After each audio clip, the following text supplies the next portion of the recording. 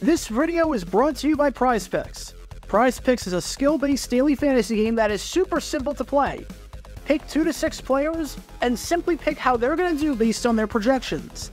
Get it right, and you can win up to 25 times your money on any entry. I'm loving the connection that Trevor Lawrence and Calvin Ridley have. So against this Colts defense, I'm taking more yardage on both of them. The beauty of Prize Picks is that you're not competing against anyone else. It's just you against the projections available. Best of all, it takes less than 60 seconds to make an entry, and withdrawing your money is as easy as 1, 2, 3. Prize Picks offers projections on not just the NFL, but other sports like baseball, college football, basketball, and even disc golf. You name it, Prize Picks offers it. And with new promotions every week, it's a no-brainer to make your pick with Prize Picks. Use my promo code GATOR9 to receive a 100% instant deposit match up to $100. That's promo code GATOR9. So what are you waiting for? Make your picks this football season with Prize Picks. Opening day is always a fun day around the NFL. After months and months of waiting, after having exhausted every storyline in the book, and after countless hours spent drafting fantasy teams, going through the games, making predictions, and doing everything that you do to prepare for the unknown, it is finally here. Hallelujah. And while opening day is an exciting time, as it is the first Sunday of the season, it is also the first Sunday of the season, meaning that things might not go all that smoothly right off the bat. This is the case with just about everyone. Players who haven't played a full 60-minute game in 9 months may make mistakes. Broadcasters who haven't called a football game in 9 months may make mistakes and not have their timing all that down, especially if working in a new booth. Yes, some broadcasters work preseason games, but 70% of the time, they're working for a specific team and are not talking about the game. So they're doing about as much announcing as you are doing security while you're sitting next to someone on a plane and they say, "I have to go to the bathroom. Can you please watch my stuff?" As if anyone is going to take it. And this is also the case with not just the broadcasters, but with every element of the television team. We're talking about directors who might not be quick in identifying shots, cameramen who might have some trouble following the ball or biting on play action, and the graphics department making some mistakes. But some mistakes are worse than others. And folks, we've got a mistake for the ages that got Fox in some incredibly hot water, and understandably so. If you're a Carolina Panthers fan, you might remember this one pretty well.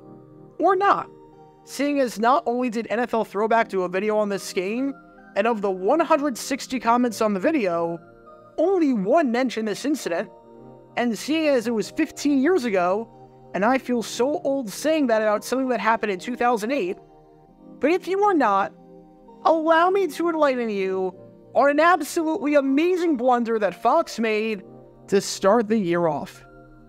There's bad gaffes, and then there's whatever the heck this is. Because this is the story behind one of the craziest, the worst, the stupidest, and the funniest mistakes all rolled into one in the history of Fox on opening day of the NFL season.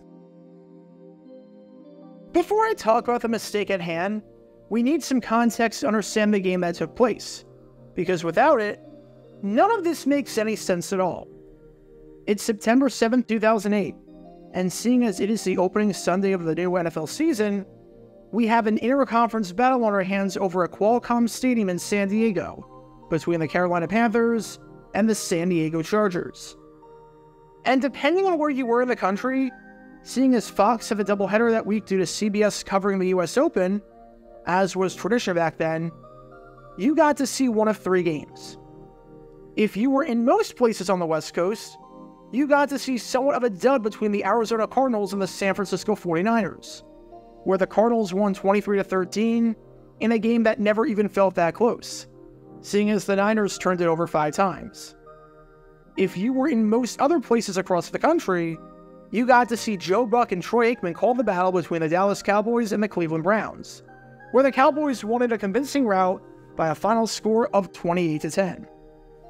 Basically, what I'm saying is that there was a highly slim chance due to the small market sizes of the teams and the fact that Carolina was not much of a national draw, that you were able to watch this game, unless you had NFL Sunday Ticket or you happened to live in an area close by. But if you were one of the lucky few that was able to watch this game, oh man, were you treated well. Because this Chargers-Panthers game turned out to not just be the best game of the week, but one of the best opening day games in the history of the NFL. It was a true back-and-forth affair that still lives on in NFL history all these years later. With the Chargers leading 10-9 in the second half, the Panthers struck back by scoring 10 straight points, with 3 coming on a John Casey field goal from 49 yards out, and 7 coming on a 31-yard football return by cornerback Chris Gamble, and they took a 19-10 lead.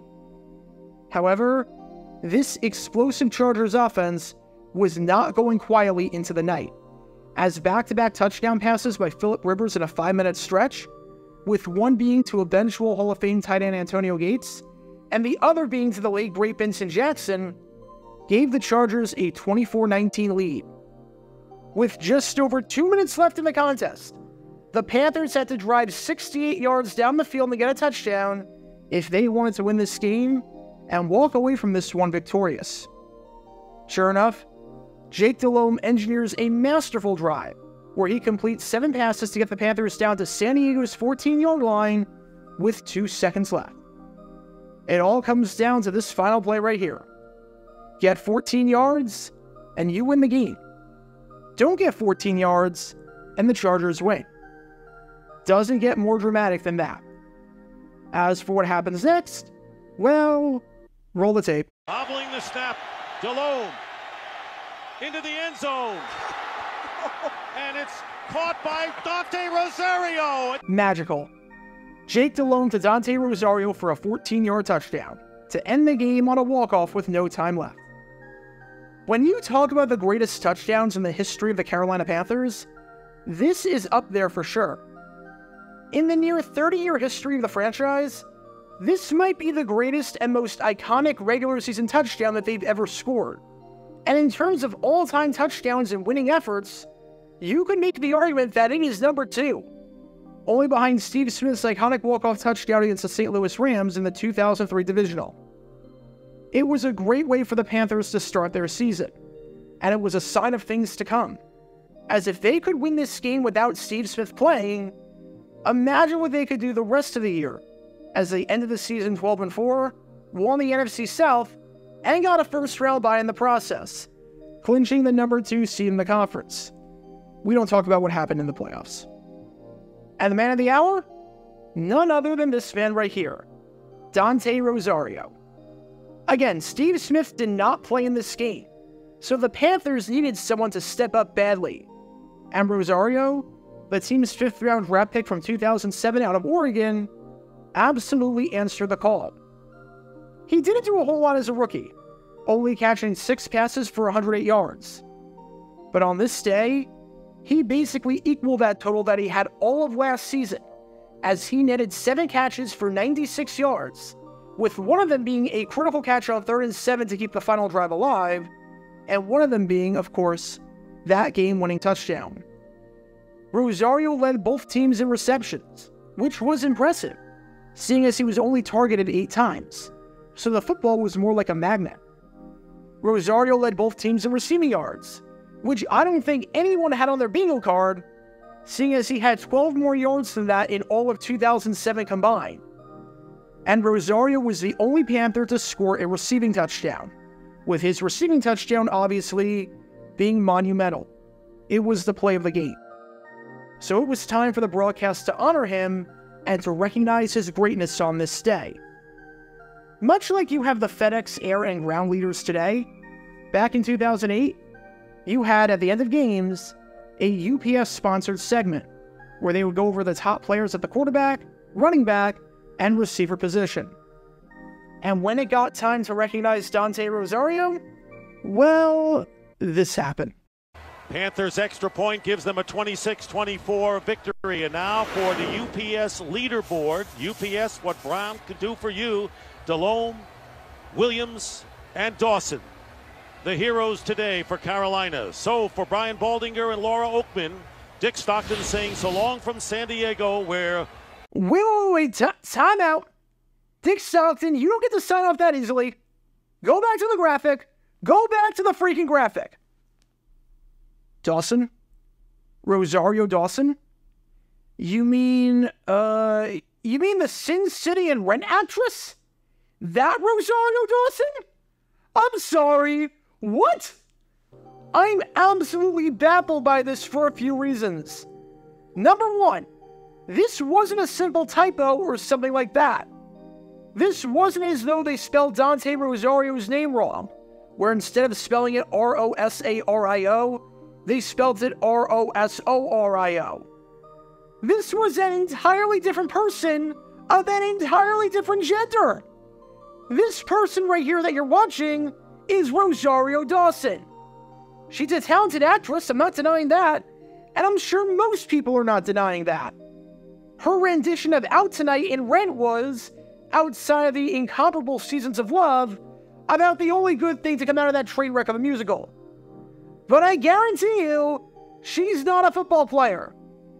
There has never been a girl to play in the NFL, let alone at the tight end position, let alone able to catch the game-winning touchdown pass with no time left, as if this was some sort of Disney movie that would be so unrealistic that it would make Air Bud look like a true story, and would make The Blind Side seem more historically accurate than the first 20 minutes of Saving Private Ryan. I promise you, Rosario Dawson did not score the touchdown here, and did not have 7 catches for 96 yards. I don't even know what the graphics person was thinking about. Number 2, you would think that a typo like this would be almost impossible to make. If you're in that production truck, you've got the depth chart and the stats right in front of you. Heck, you might even have it on a computer. All you have to do is copy and paste the name. It's not that hard. This meant that the graphics person, realizing that the depth chart says Dante Rosario, the box score says Dante Rosario, that all the plays on the day have been made by Dante Rosario, and the announcer has said Dante Rosario all day for the past 3 hours, had to somehow type in Rosario Dawson. And no one, not the person typing it in, not the director, not the producer, and not anyone overseeing the broadcast noticed? Are you kidding me? And number 3, Dick Stockton.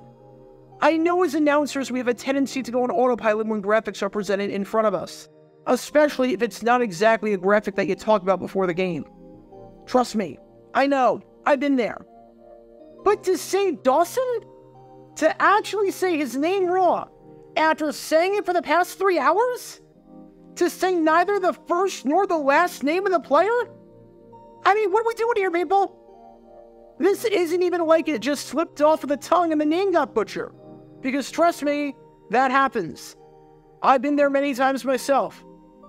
This was a pre-planned segment after the game ended that was definitely talked about in the production truck because they came out of a commercial break. This is supposed to be the easiest part of the night. The hard part is done. This is the part where you just wrap it up and take us home. And you somehow screw that up? Everyone here deserves some share of the blame. Unless Rosario Dawson somehow swapped bodies with Dante Rosario, and no one told me about it. A 5'7", 170-pound actress versus a 6'3", 244-pound tight end who's 5 years younger. Tough call. I get how you screw that up. And after the game, oh man, there was some talk about this, and understandably so, because this was one of the craziest and most hysterical gaffes ever. Said one writer on the gaff, Dawson is a lot prettier than Rosario, but a lot smaller. I don't know how she was able to get open down the middle so often. Naturally, Dan Bell, a spokesman for Fox Sports, was mortified about the incident, saying on the matter, it was a very simple mistake, and we apologize for it, especially to Dante Rosario. As for what Rosario had to say, he was confused when he heard about it, and he definitely heard a lot of jokes from his friends. But he was a good sport and he took it all in stride, which is good, saying, I've had people ask me if that had ever happened before. Other than that, her first name is the same as my last name. I don't really see any other connection. It was kind of funny, though. So there you have it, folks. The game-winning walk-off touchdown on opening day in 2008 was scored not by a tight end named Dante Rosario, but by an actress approaching 30 named Rosario Dawson.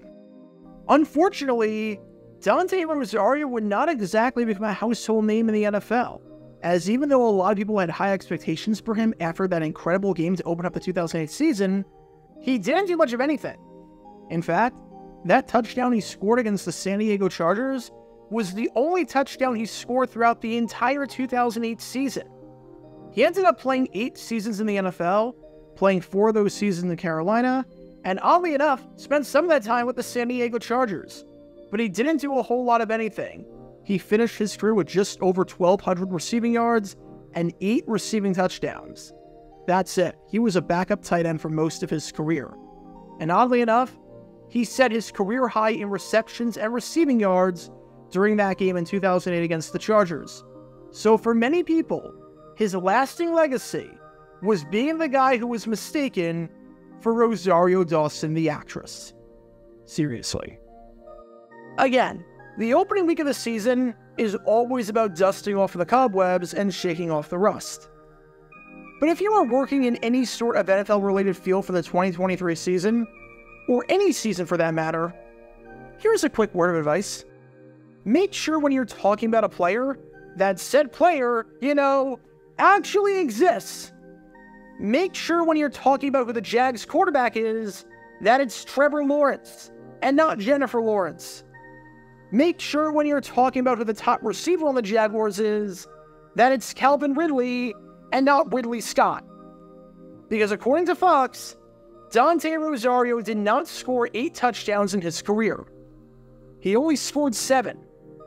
The other one came from the first woman to ever play in the NFL, a 5'7" actress named Rosario Dawson. Get your official Jaguar Gear 9 merchandise by going to jj9shop.com, and be sure to like and subscribe, as it really helps the channel out a lot. Join me every Wednesday night where we'll play NFL Trivia for cash prizes at 9 p.m. Eastern over on Twitch. To learn more about the history of college football, subscribe to Jaguar Gator 8. To learn more about the history of Major League Baseball, subscribe to Jaguar Gator 7. Also, special thanks to all of our Patreon supporters for helping out the channel. Your support is greatly appreciated. See how you can become a patron and request future video topics in the description below.